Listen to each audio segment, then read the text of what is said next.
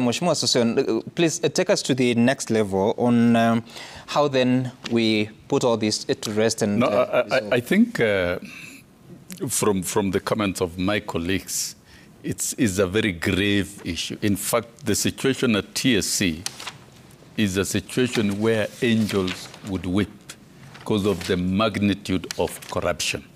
And this requires a forensic audit.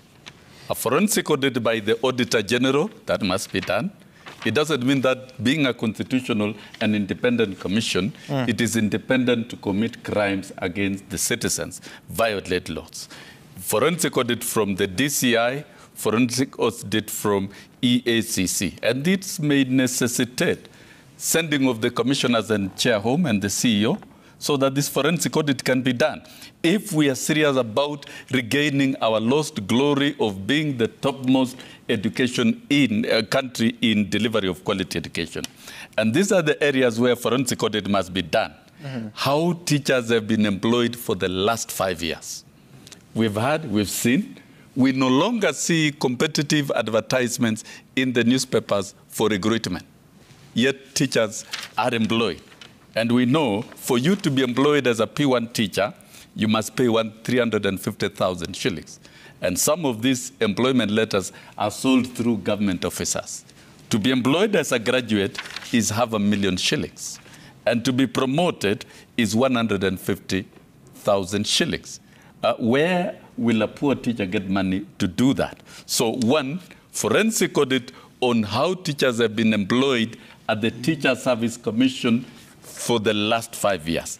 A forensic audit on how teachers have been promoted for the last 5 years. A forensic audit on the financial system and transactions, particularly remittances of third parties, where TSC gets kickbacks. If you don't get kickbacks, then your check-off is put off or your remittances are discontinued. And then lastly, a forensic audit on policies that are unconstitutional and illegal. And I don't think Parliament is right to call for laws to amend. Let us first of all deal with corruption at TSC, clean it up. Once it is clean, then we can begin with developing legislation. Kenya is on the decline, and I repeat, these are indicators, Sami. And maybe all the media needs to open up and look at it. 10 years ago, we were #1 in global competitiveness in delivery of quality of education in Africa and access. But now we are at #7 because when corruption took off, that is when everybody knows. And I'm willing to be a witness in all these forensic processes. As an insider who has worked within this space, and I'm not being personal. It is fair. No. Sorry, Mheshimiwa Sossion, let me just say this. It is not fair for you to accuse a person of corruption. Live on I'm saying so. It's a fact. It is happening.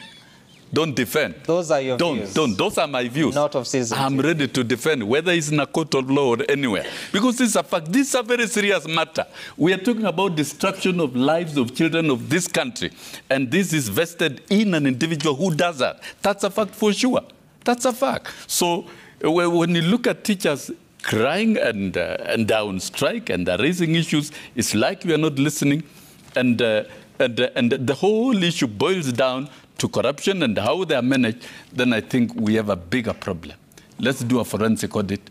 Let us restructure TSC. Let us have teachers well managed. Let us regain our glory in the delivery of quality of education in this country.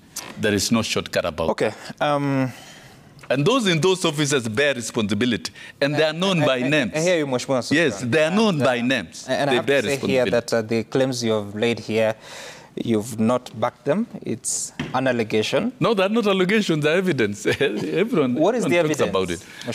We have flashed even in these media houses, employment letters being flashed and released out there. So what I'm asking is, how does that relate to the person of the I am sure you are not a prosecutor. These are facts. I am not. Proceed and investigate. Those allegations live on Citizen. You call us.